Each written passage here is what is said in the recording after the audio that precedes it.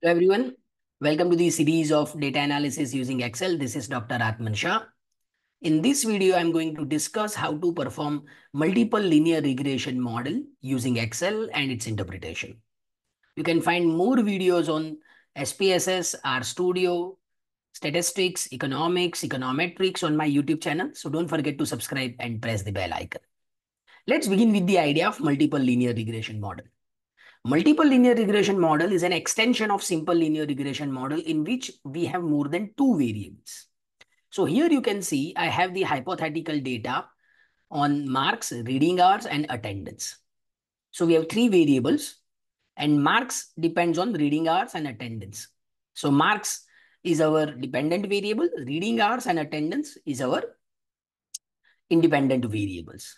And we want to run the regression using these three variables, and therefore we can use multiple linear regression model. We assume that they are linearly associated with each other. So now, what is the model? If you see the estimated regression line in case of multiple linear regression model, it is y hat is equal to alpha hat plus beta 1 hat x1 plus beta 2 hat x2. This becomes our estimated regression line. So in this case, it is marks hat is equal to alpha hat plus beta 1 hat x1 becomes our reading hours plus beta 2 hat attendance. Now let's see how to perform the multiple linear regression in Excel. So first you go to data. In data, we have the option of data analysis.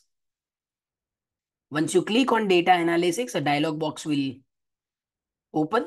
And in this dialog box, we have the option of regression. So you select regression and click on OK. So first we need to select the input Y range. That is our dependent variable. So dependent variable is marks. Input X range is reading hours and attendance both. So select the range.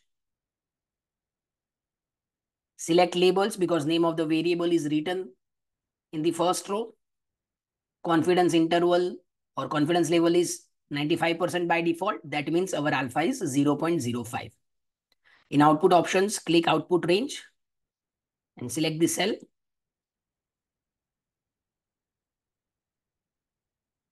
And simply click on OK.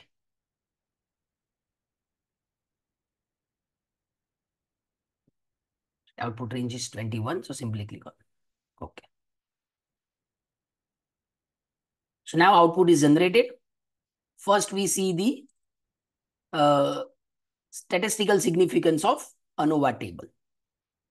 So here you can see F statistic and associated p-value is less than 0.05. You can see associated p-value is less than 0.05. Therefore, we reject the null hypothesis, and that shows that the entire regression model is statistically significant. Now we come to the coefficients. So here we have the intercept and coefficients. So first, the value of intercept is 22.488. Associated t statistic is 4.48 and associated p-value is less than 0.05. Therefore, it is statistically significant. So there we can write alpha hat is equal to 22.488. Similarly, you can check the value of reading hours. The coefficient is 3. The value of the coefficient is 3.19. T statistic is 4.97 and associated p-value is again less than 0.05. And therefore, value of beta 1 hat beta 1 hat is 3.19. And similarly, you can check the value of beta 2 hat is equal to 0.266. It is also statistically significant.